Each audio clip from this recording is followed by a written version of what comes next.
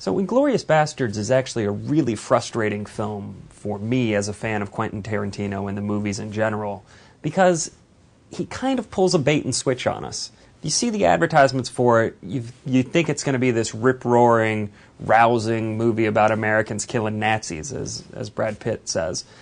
But it's really not that. Or, to be more specific, it is that for about a third of the film, and for the rest of it, it's kind of a talky picture about European resistance, Jews fighting against the Nazis, and a plan to kill the Nazi high command, and it kind of skips all over the place. It's divided. The movie's divided into 5 distinct chapters. The opening sequence, which may be the best in the film, is basically just a Nazi SS officer going one-on-one with this French country guy who has hidden a family of Jews under his basement floors.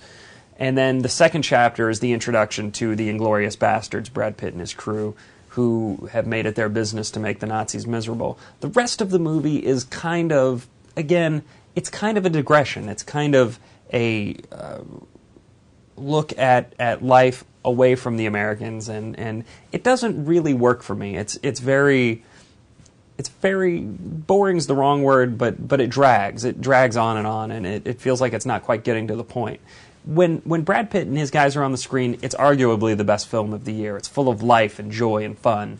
And when the rest of the guys are on the screen, you know, it's not so much. I mean, I did not care for it nearly as much as that first two-fifths or so.